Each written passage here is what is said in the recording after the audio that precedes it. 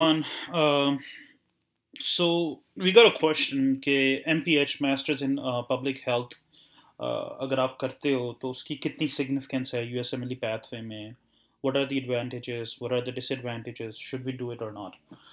तो ये थोड़ा सा कंट्रोवर्शियल टॉपिक है। देखो, इस तरह की चीज़ों में ना कोई ब्लैक एंड वाइट आंसर नहीं होता। It's all different shades of grey. और मसला ये होता है कि आज मैं अभी आपको बोलूँगा कि दो लोग कि नहीं काम करता, तो आपको दो लोग ऐसे मिलेंगे जिन्होंने MPH किया और उनके लिए it helped and it worked. फिर मैं उनके जवाब में 10 लोग ऐसे बताऊंगा जिनके लिए इट डिडंट वर्क। तो इसलिए it's not a black and white answer कि हाँ भाई करो या ना करो। मैं आपको बता देता हूँ, कंपेयर करता हूँ कि MPH वर्सेस अदर ऑप्शंस, फ़ायदे नुकसानात बताता हूँ और फिर आपके ऊपर है, जो करना है करो।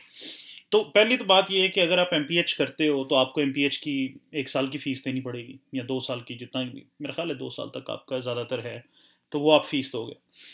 तो एक फ़ीस बहुत बड़ा फैक्टर बनता है। फिर दूसरा ये है कि खाली MPH जो डिग्री है वो, मेरा जो ज़ाती ख्याल है, कोई ज़्यादा आपको हेल्प नहीं करती। अनटिल अनलेस शायद आप फैमिली प्रैक्टिस में, प्रिवेंटिव मेडिसिन में जाना चाह रहे हो, इवन इन दैट इतना बहुत ज़्यादा हेल्प नहीं करती। तो हेल्प किस चीज़ में करती है? जो MPH करके मैं जिन लोगों को जानता हूँ, ज़्यादातर लोग जो है वो वापस चले गए हैं और एडमिनिस्ट्रेटिव जॉब्स में चले गए हैं, एग्जीक्यूटिव फिजिशियंस हैं, कोई WHO में काम कर रहा है, कोई इस तरह और हेल्थ ऑर्गेनाइजेशंस हैं उनमें काम कर रहा है। तो वो USMLE से बिल्कुल separate pathway. Yes, a lot of them are very happy and successful both in Pakistan and in US and a lot of other countries. अगर आपने एक अच्छी जगह से MPH किया हुआ है तो you can cash it out. लेकिन US में थोड़ा मुश्किल है। आप ये ना समझें कि आप शायद सारी लाइफ एज अ फेलो या फेलो से थोड़ा ऊपर बन के गुजार देंगे। बहुत ज़्यादा आपको सक्सेस खाली आपके MPH की बेसिस पे नहीं मिलने वाली, खाली एक डिग्री के नाम पे। तो पाकिस्तान में मिल सकती है क्योंकि आपके पास लेट्स से हॉपकिंस का MPH है, तो आपको कोई एडमिनिस्ट्रेटिव जॉब मिल जाएगी इसकी बेसिस पे।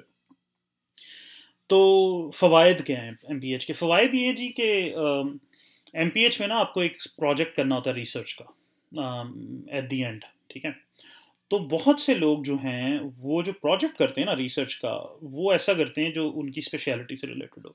कि अगर मैं इंटरवेंशनल रेडियोलॉजिस्ट हूँ तो मैं वो प्रोजेक्ट करूँगा जो पब्लिक हेल्थ और इंटरवेंशनल रेडियोलॉजी से रिलेटेड है।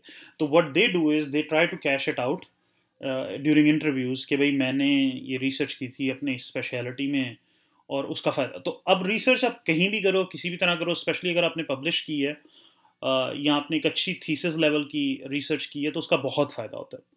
तो वो चीज़ है जो MPH का कंपोनेंट है ना, कि आप रिसर्च करते हो, उस पर बड़ी मेहनत करते हो, प्रोजेक्ट बनाते हो, आपको गाइडेंस होती है, सुपरविजन होती है, एक सिस्टम होता है, सपोर्ट सिस्टम होता है। वो बहुत बहुत बड़ी चीज़ है, तो उससे आपको हेल्प होती है।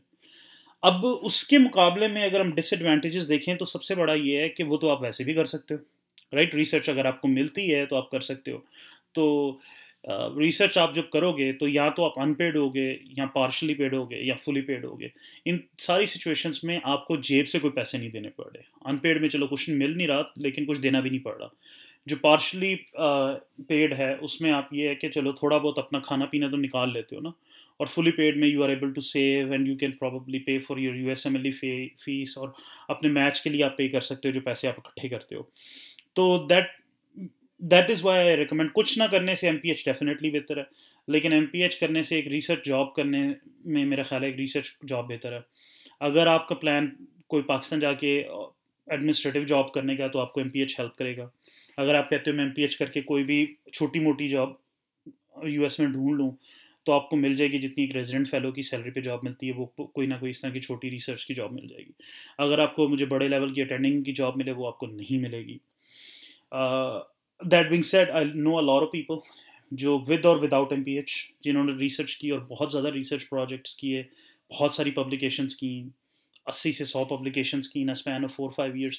इवेंचुअली वो अपने रिसर्च के अंदर असिस्टेंट प्रोफेसर, एसोसिएट प्रोफेसर बन गए, उनकी अपनी लैब्स बन गई। तो वो क्लिनिकल काम कोई नहीं करते, वो सिर्फ और सिर्फ रिसर्च करते हैं। उसके लिए आपको रिसर्च पब्लिकेशंस, प्रेजेंटेशंस, एब्स्ट्रैक्ट्स चाहिए। उसके लिए आपको MPH नहीं चाहिए। लेकिन yes, MPH can help a little bit if you do that। ठीक है?